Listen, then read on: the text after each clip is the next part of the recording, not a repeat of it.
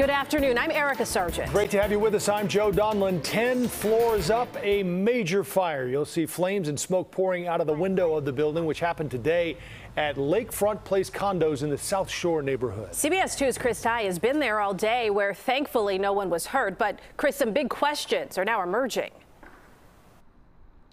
That's right, Joe and Erica, and you can hear behind me. I want to draw your attention to the condo where this all began, that boarded up window right there. They just sealed it up in the last few seconds. Residents not allowed in tonight. A cause of this fire still unclear, but some tough questions emerging for the property management company after they failed a city building inspection just 3 days ago for, of all things, failing to provide an annual fire alarm inspection report. All of a sudden I smelled something and I said, well, I'm not cooking. And then I smelled it got heavier very quickly. What didn't happen quickly? The activation of any alarm system signal that a quick-moving fire had engulfed this 10th floor condo, resulting in damage to several floors around it. By Dr. Tanya Radcliffe's count, it was more than 10 minutes until the warning sounded. I had time to walk down from the 14th floor to the lobby, and there was no alarm going off. That's a long walk. It is like serious.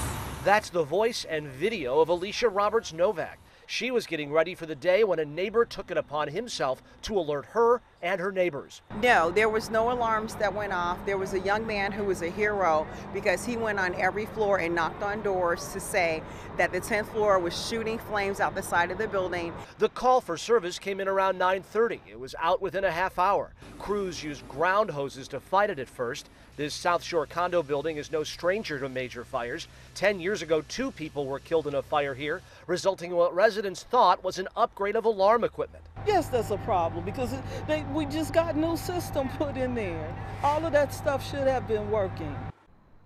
First Service Residential, that is the name of the property management company here. We have reached out to them both by phone and email today for questions about why they failed to provide that fire alarm inspection report just 3 days ago and why the alarms didn't go off today. Just some of the questions residents have, residents who can't spend the night here and who are worried about where they will spend the foreseeable future and what might all this mean. 2 major fires in the course of a decade. What could it mean for their insurance rates? Lots of questions. We'll continue to work on it as this story progresses. For now, live in the South Shore neighborhood, Chris Tye, CBS 2 News. Chris, thank you. We also have a look at the damage from Chopper 2.